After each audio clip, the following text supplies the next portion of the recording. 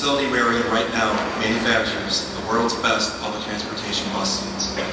We build every seat with pride in our quality, pride in our efficiency, and proud in our 125-year legacy.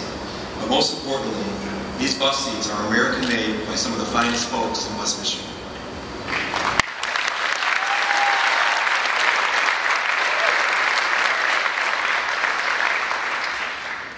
Today is not a normal Wednesday here at American Seating, not by a long shot.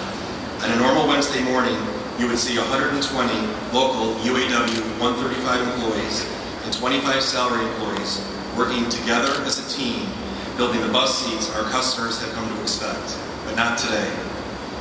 Today we put down our torque wrenches, screwdrivers, and CAD drawings to welcome a very special guest, an American icon. This individual is recognized around the world as one of the leaders of the United States, the right-hand man to President Barack Obama, the Vice President of the United States, Joe Biden.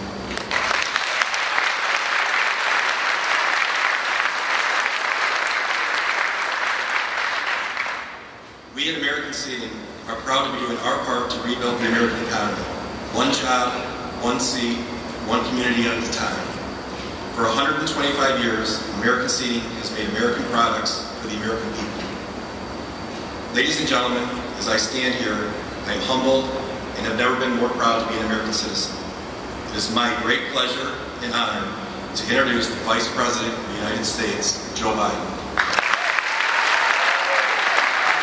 Is the dominant manufacturing power in the world, that they've already won the race.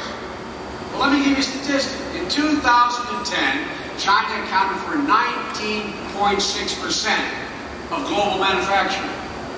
In 2010, the United States just eking out of a recession that was the worst recession since the Great Depression. We account for 19.4% of the manufacturing globally in the world. So let's shed this notion that somehow we're starting from a 10-foot hole. We have the most productive workers in the world. We have the best financial system in the world. We have the best innovators in the world. We have the best research universities in the entire world.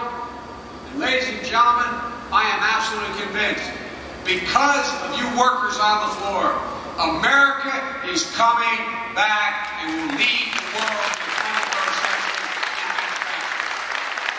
Thank you all. Keep the faith. God bless you all, and may God protect our troops. Thank you very much.